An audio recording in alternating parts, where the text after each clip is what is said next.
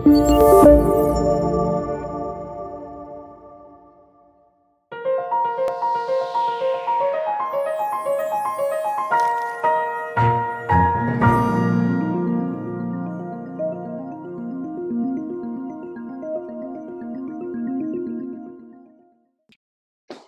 next speaker is David Peeters. David is assistant professor in the Department of Cognition and Communication in Tilburg, and his research also concerns virtual reality. So today we're fortunate because we have two speakers who do research in the same environment, albeit very different research.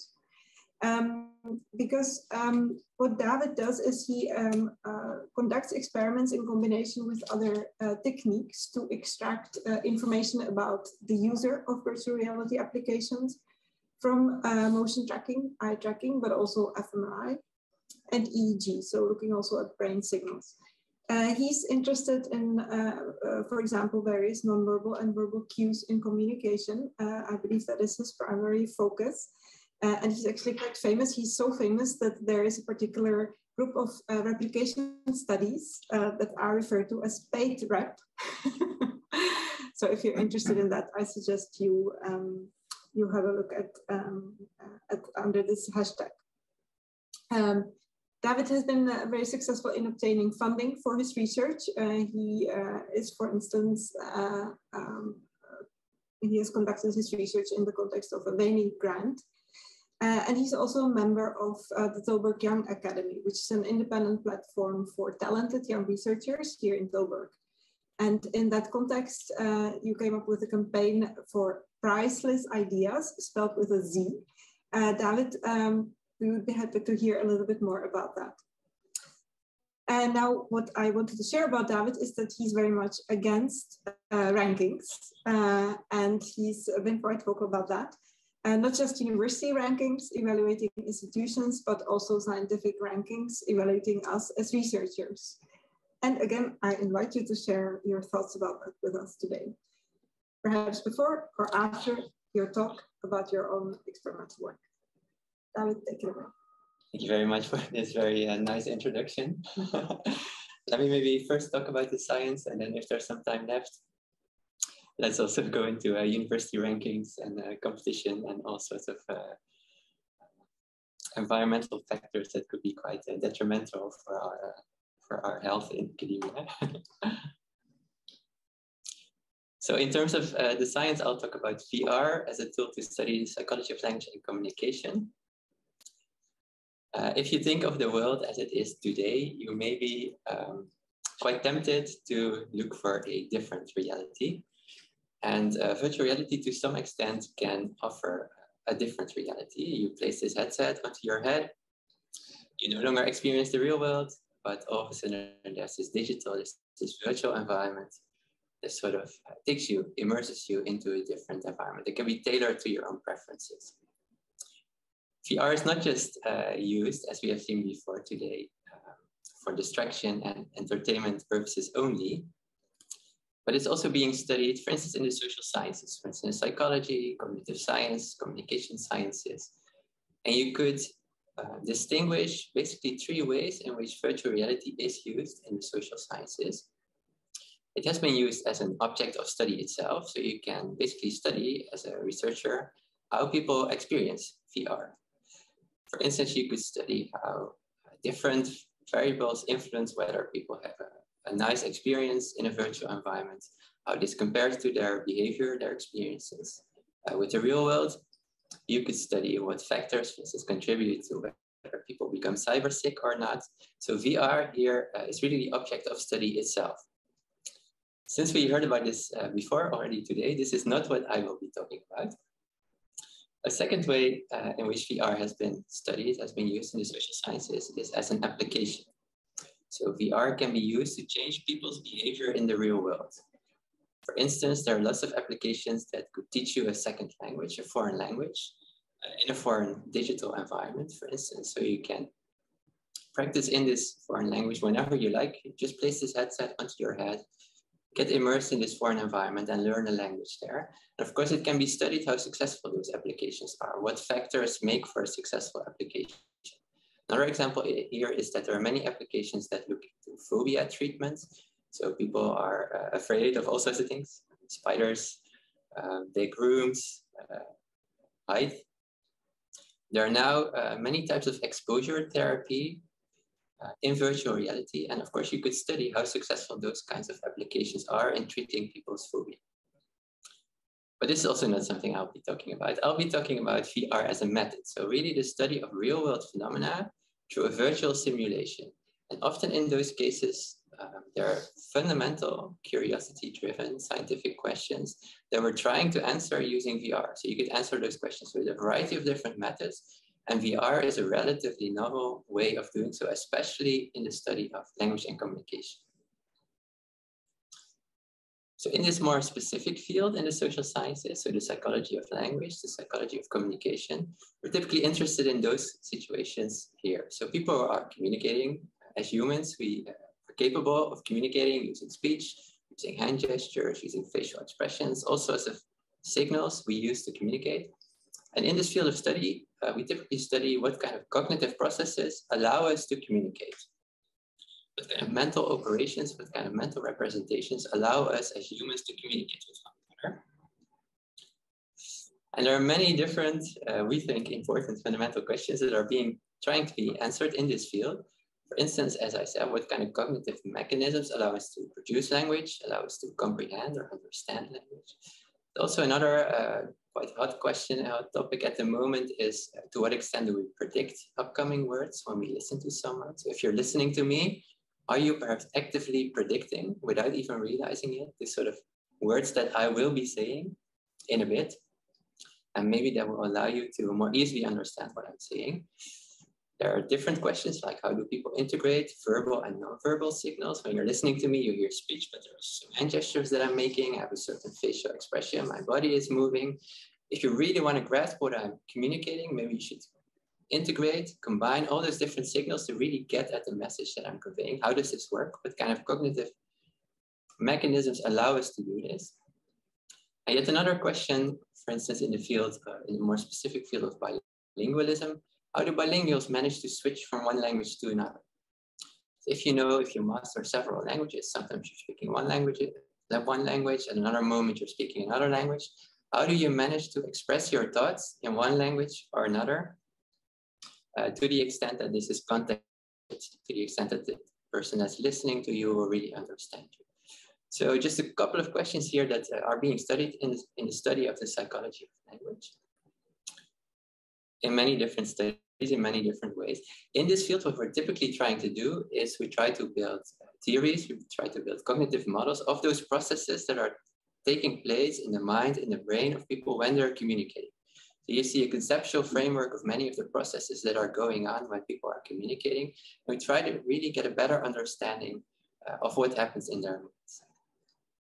Of course, then also we can look at their brains. We can scan their brains while they're, for instance, producing speech, while they're listening to somebody, see what regions, what networks of brain regions are involved when we're communicating, when we're talking, when we're listening, when we're writing, when we're reading. Really trying to get at a better fundamental understanding of what kind of brain networks allow us to communicate as humans. Many of those questions that I was talking about and many of those theoretical models, neural models that we have are actually based on very standard psychology experiments. And those experiments typically look a bit like this. So you may have participated in those yourself. You're invited to come to a certain psychology lab. You're placed inside a soundproof booth, typically in front of a computer screen, and you carry out a certain task in this lab environment by yourself, sitting there by yourself, and data is being collected. So your responses are collected, your response times, perhaps your eye movements can be recorded, your brain activity can be recorded while you're performing this computer task. But typically those computer tasks are quite static and repetitive. And typically they're non-communicative in that you're sitting there by yourself, just doing a simple task on a computer. Stimuli are presented in 2D. Those experiments in the psychology of language have often been so-called unimodal. So there's just auditory information like speech, or there's just visual information presented on the screen. As you can imagine, those kind of lab setups, those lab situations are nothing like the situations in which we use language and communication in everyday life. So those situations more look like this, right? So they're typically very rich and dynamic situations. They're situations that are communicative, they're in 3D, there's auditory information and visual information all at the same time. Communication is multimodal. We use speech as one modality, we use hand gestures as a visual modality, we use facial expressions. So it's all there at the same time. Very different from those very isolated lab experiments that are being conducted to learn more about actually, hopefully, what's going on in everyday life. So there's quite a gap between what we're actually interested in, which is everyday. In the end, we're interested in building theories of these everyday situations where people use language, where they communicate. There's quite a gap with sort of situations in which we test our theories, because those are quite isolated, static, repetitive, lab kind of settings. Of course, over the past decade or so, more and more researchers are starting to realize that this may be problematic. So people have said, for instance, extrapolating those findings from those restrained lab environments to real life may be much less obvious than we previously thought. While a view of language comprehension as situated in a rich context seems very plausible and appealing, this is not what has shaped our theories. Our theories are not based on those rich, dynamic setups. They're actually based on more static lab experiments. So maybe our theories don't really generalize to the thing we're actually interested in, which is people's everyday behavior. And some researchers have even said what we're actually doing, what we have been doing, is passive spectator science. So those participants, they come to the lab, but they're just being passive spectators doing a quite repetitive computer task. Whereas, of course, in everyday life, when we're communicating, we're not passive spectators, we're actually active, doing all sorts of things at the same time, very different from this lab setup. Now you could say, why are you then doing those experiments? Why have you been doing them? Well, the typical answer that you will get is, well, we need to collect reliable data. Therefore, we need a lot of experimental control. So we need to have full control over what people are doing in the lab, such that our data are very reliable. For instance, such that we can isolate one specific cognitive process and see what role this plays in the bigger whole of human communication. If we would lose some of this experimental control, we could make those experiments a bit more ecologically valid. So they might look more like the things we're actually interested in, everyday situations. Actually, we can't do that because we actually need the experimental control to collect reliable eye movement data or reliable reaction time. There shouldn't be too much noise in the paradigm that we're using. So for decades, I think this would have been the standard answer that you would have received if you would ask a researcher in this field, why are you then doing those experiments if they don't really resemble everyday life? But I actually think what virtual reality is showing is that this continuum with those two constructs at those two ends is actually false. Rather, it feels like they should be two different orthogonal factors, such that it should be possible to combine high ecological validity with high experimental control. I think virtual reality, if it's used properly, can be used to sort of have the best of both worlds and combine those two constructs in a nice way. Right, so back to those questions. Let me illustrate this more abstract point by focusing on one of those questions, namely the last one. How do bilinguals manage to switch from one language to the other? How do they manage to switch between the languages that they? In a traditional study, a question like this, actually this question, would be answered by getting some participants into the lab. For instance, in a classic study, they had 16 unbalanced bilinguals come to the lab. Unbalanced bilinguals are bilinguals that have one dominant native language. And at some point, they also learn the second language, but they're more dominant in the language that they had known for a longer time. So for instance, for many of those, we have a certain native language. At some point, we also started learning English as a second language. And in this field, then you're also called a bilingual, or probably unbalanced bilingual, because you're probably a bit more proficient in your native language than in your second language, English. Well, those participants were placed in front of a computer screen, and there they were asked to perform a very simple task, namely, name the numerals that you see on the screen, either in your first language, your native language, or in your second language, as a function of a color cube. So if there's a blue color cube, a blue rectangle around this numeral, name it in your first language in L1. if there's a yellow color cue around this numeral, name it in your second language. So if your first language is Dutch, in this example, first you would see the numeral 4, so you would name it in your native language Dutch, so you would say 4. Next trial, again, it would be a blue frame, so here you would say 9. But then on the next trial, there would be a yellow cue, so there you would use your second language English, so you would say 5. So what you then get in this kind of setup is so-called non-switch trials, where you use the same language twice in a row. Or there could be a switch from your first language to your second language, or the other way around, a switch from your second language to your first language, or of course, there could also be non-switch trials in your second language. So this is very classic 2x2 design. If you have people perform this task, you can measure their response times. Does it take longer for you to switch languages, for instance, compared to when you don't switch languages? Is it more difficult to switch from your native language to your second language compared to switching the other way around? So very clean design, very clean data, reaction times. You could also perform this task while collecting people's brain activity, for instance, via EEG. And then afterwards, as a researcher, you can analyze whether switching comes at a cost, whether switching from one language to the other comes at a higher cost than switching the other way around. And we sort of can build theories based on those findings from those computer tasks, from this isolated environments where people are naming those numerals in front of a computer screen into a microphone.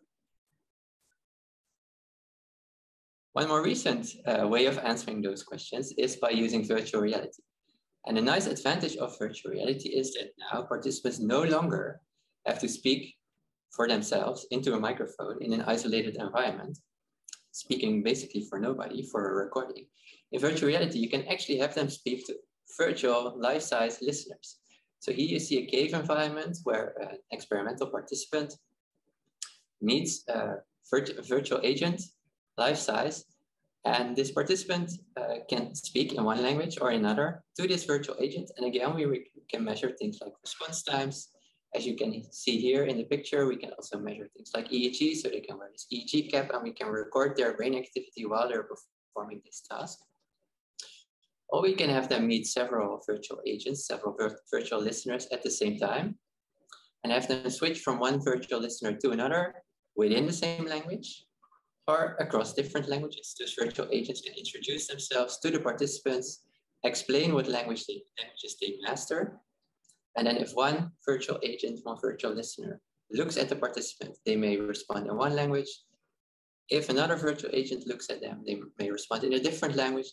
And again, we can measure in a bit more naturalistic environment in 3D, whether this language switching comes at a cost or not. We can even take this to the next level by having participants become immersed in, again, this cave environment, where we can tell them, from now on in this environment, you're a shop owner, you own a market stand in this marketplace, and please speak to the people that come up to you in the language that they master. So before the experiment, we tell them, there are those market visitors who speak, for instance, Dutch, but those others only understand English. And again, we'll switch between languages in an environment that looks much more like an everyday environment compared to those previous computer tasks that researchers have been using. And our participants may look like this, so they're wearing those 3D glasses, such that everything that you just saw in 2D, they will see in 3D, such that they really have the feeling that they're immersed in this virtual environment. And as you can see here, we can record things like brain movements, but also eye tracking, eye movements, and also response times, if we would like to. One final thing related to language switching is that since we started using this new method, relatively new method, virtual reality, we also started asking new questions. In this previous traditional computer task approach, participants would simply be speaking into a microphone for nobody. When we tried to build a virtual reality equivalent of this experimental paradigm, we realized it would be good to actually have participants speak to somebody as they would do in natural environments. So a new thing we now all of a sudden can measure is, for instance, whether it takes longer to switch between different listeners compared to switch between different listeners, and at the same time also switch between languages. So there are those new questions popping up. And when we look at brain activity recorded while people switch between listeners and between languages, we also find new findings, new results. So here, for instance, one thing we found is that there are very large similarities.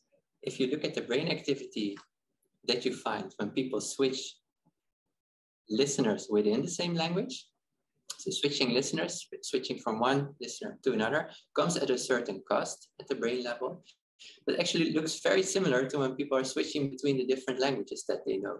So apparently there should be some quite generic switching mechanism that's used, that is subserving, switching between different people, and also switching between different languages. All right, so here's the take-home message to close this presentation. I hope to have convinced you that ecological validity and experimental control are not necessarily two extremes on a continuum. You can have the best of both worlds, high experimental control and high ecological validity, for instance, by using immersive virtual reality. It offers unique opportunities for fundamental experimental research. And in this field, in the study of the psychology of language, I think it's really leading to a shift of focus towards really interaction between different communicative modalities, speech, gesture, eye gaze, facial expressions, and also towards interaction with the non-linguistic environment. Because now all of a sudden, people are immersed in this non-linguistic rich environment that was not there in this experimental lab setup when they were just sitting in front of a computer. This presentation has been quite methodological in focus. Since we have a quite broad audience, I thought it would be good to not go too much into very specific linguistic theories. But if you're interested in those, of course, there are many papers. You can read about this, for instance, via my website. And also feel free to reach out if you have any questions or suggestions. So thank you very much for your attention. Thank you, David. So I have a question that kind of follows your talk. And I think we would all agree that ecological validity is a good thing in our experimental studies, particularly if they concern communication.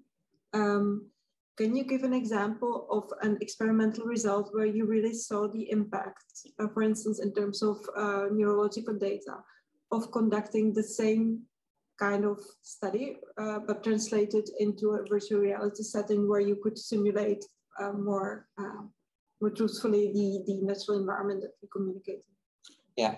Yeah, very good question. I think in general, before I give my actual answer, I think it's good to mention that ecological validity to some extent is always a sort of assumption. We assume that the immersive VR setup that we have is more ecologically valid than this kind of computer setup. But it's hard to actually test this very thoroughly, because ideally you would want to directly compare to the real world. But if that would have been possible, we could have just as well done the experiment in the real world. So we wouldn't have needed VR. I think in general, a nice approach is to look at the phenomenon, the real life phenomenon that you're interested in. For instance, just make a simple list of really the basic elements of this everyday environment, everyday behavior that are really central to what you're interested in. And then have as many aspects of that list in your experimental setup as possible to mimic it as closely as possible.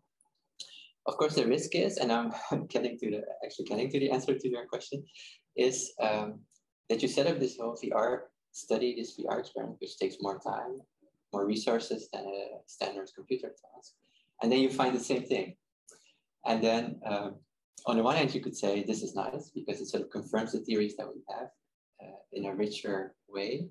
But on the other hand, you could also say, well, maybe it was a bit in vain then that you put all this effort into this VR experiment that took so much time to set up, etc. I think the most promising way of, if I look at the studies I've conducted in VR so far, of using VR is to actually test things that are hard to test in traditional computer experiments and really get at new questions. So for instance, one study I didn't talk about, but that we also conducted is a study into so-called indirect requests. So in everyday communication, we often say things in very indirect ways. So for instance, you can imagine that if you're sitting in a restaurant and your soup is cold, you want some new soup, you could say in a very indirect way to a staff member, to a waiter, my soup is cold. So but you don't mean to say it's your soup's actually cold. What you mean to say is get me some new soup. It's a very indirect way of communicating. Those kind of situations were very hard to test in traditional experiments. What we can do now is we build a virtual restaurant we tell participants, you're now a staff member in this restaurant. You will meet certain visitors in this restaurant and go speak to them. And then those visitors, virtual visitors, say things like, my soup is cold. We can then measure what happens in people's brains while they listen to this. So I think the strongest way of using VR is really getting into old questions in a nice and new way, or asking completely new questions that sort of pop up that weren't even asked before. Thank you. Thank you. We have a little bit of time for more questions. So what I was interested in is you now link VR to many different things. And I also understood that you are researching the links between virtual reality and art. Can you say a little bit about that? It interests me enormously. Yeah, good excuse to say a bit about that. Yeah, so what I've been talking about is mostly really fundamental studies, so big questions about human cognition, communication. It's not so applied, so the things we find are not directly relevant for society, or we don't build, based on those studies, we don't build like applications that a broad audience can use.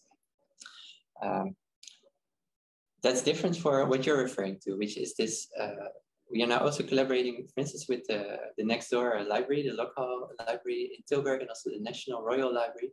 And then we try to have a broad audience become more interested in language in general, and literature and poetry more specifically, by offering them experiences where they almost literally step into a poem. So you can imagine that typically if you would read a novel or read a poem, you would do so from a printed book or on a screen perhaps. What VR allows is now to build a very nice 3D virtual environment that people can get immersed in. And if you will, they can more or less literally step into a poem. So they would listen to a poem and at the same time see a 3D environment that more or less matches what they are listening to. And we've been testing this with library visitors, having them listen to poetry in those 3D virtual environments that create a sort of aesthetic experience, combining visual with auditory information. And in general, they seem to like this quite a bit. So we're also looking into whether we can use this in secondary schools to enthuse students in those secondary schools for language and literature education a bit more than traditional educational programs can offer them.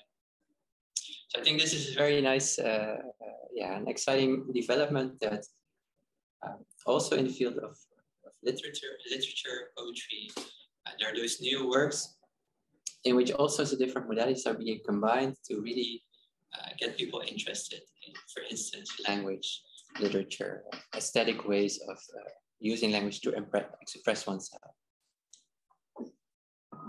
Thank you, David. So I have a question actually for both of our speakers, and that is a question that's based on anecdotal evidence. We sometimes notice in our experiments that kids seem to suffer less from cyber sickness than adults. Now, you're an expert on cyber sickness, Phil, and David works with different age groups. Can you confirm this? And if so, is that, do you have an explanation for that?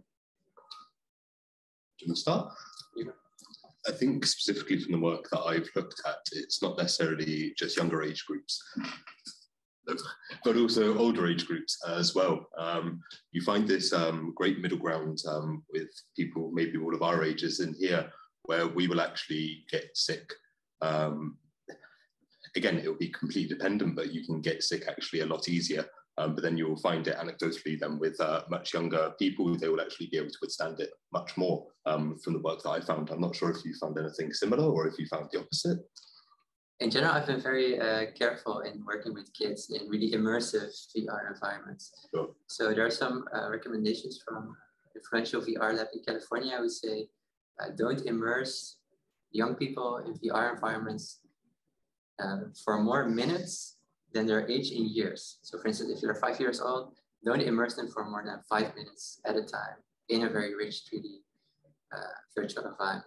So in that sense, I've been a bit reluctant to really take VR into very young populations.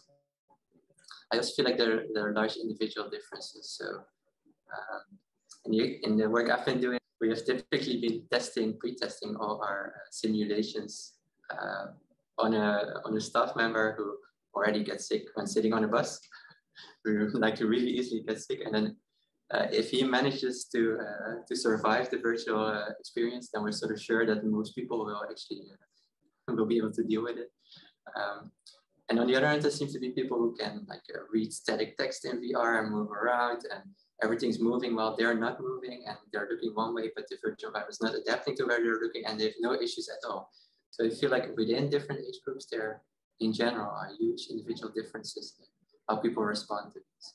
And I think one thing further I could add to that as well, from the literature that I've read specifically with younger age groups, a lot of it's been within clinical environments, but you'll find a much higher uptake in people willing to actually bypass that phase of the symptoms with cyber sickness and motion sickness because of the benefit which they are receiving. Again, this is normally from more of a clinical medical sort of side of things. So you can imagine that if there is an escapism from the sort of a bad thing that's happening to them, then they're much more willing to endure that side of things. But as well, and again, I'm not too experienced with this, but I'd imagine, especially for the measurement side of things, trying to indicate how a young child is feeling, for instance, compared to an adult. An example with pain, use completely different pain scales. You would use ones with smiley faces on them and ask them to indicate where on those scale they feel. And I imagine you'd have to take a similar approach, especially from a cyber sickness perspective. So it'd be certainly interesting to explore further. Do either of you suffer from cyber sickness? I don't personally, but you should ask Wendy Powell when you next see her how she suffers. She's absolutely dreadful. I can say that. I also don't know. Yeah, I typically like to see whether I can break the system. So if there's a virtual wall, to walk through it, or if there's a virtual cliff, to jump down. But yeah, so far, no sickness experience. I'm not perfect. I never have to necessarily come out of it, but I can certainly see what people experience, yeah. What do you think is the limit for the amount of time that people can spend in VR before experiencing negative effects? It's very dependent, I think, on what it is. There's a game that came out about a year ago called Half-Life Alyx, which is, they've got lots of different sort of movement techniques in there where you can travel constantly, or there's like a blink movement system where you can move in steps almost, and they'll close the eyes almost and mimic that. I was able to play that for hours, for instance, at a single go. My partner, for instance, she can probably last maybe more than 20 minutes. So it is, I think, very dependent. So when you're using a VR headset, this visual input is really in front of your eyes, right? I think biologically we're not really used to always having this visual input right in front of your eyes. We also use it every now and then. Look at the distance at things. So I also noticed this large individual differences. I also know some elderly people actually who managed gaming in VR. So they retired and then they started gaming in VR. And they can do this for hours, wearing a headset. I'm not sure whether it's whether it's a very healthy thing to do. So I would be try to stay on the safe side and take a break every now and then. Of course, for many of us, we're already looking at the screen for most of our day. So especially during the COVID pandemic, I felt like at the end of the day, I just don't want to do it anymore, because during the entire day, I was already looking at the screen. I don't want to, in my free time, then also have some visual input right in front of me. Mm-hmm. So yeah, it's maybe do it during work time, so that this kind of issues don't play out. Thank you. Yeah, I think we have to close it down at this, although we could probably talk about VR for a lot longer. The next edition of the TAISIG Talks will be the 21st of April, so we hope that many of you will join us then. Anything we need to add? No, just thank you to the speakers for very interesting talks. And thank you to the audience for listening to us. Thank you.